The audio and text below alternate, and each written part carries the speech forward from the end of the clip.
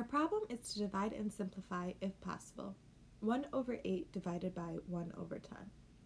The first part of our solution is to change the second fraction to its reciprocal, since dividing two fractions is the same as multiplying by the reciprocal. We can then put this into simpler terms by writing 10 as 2 times 5 and 8 as 2 times 4. Then we can simplify this, since 2 over 2 is equal to 1, and any number multiplied by 1 is itself.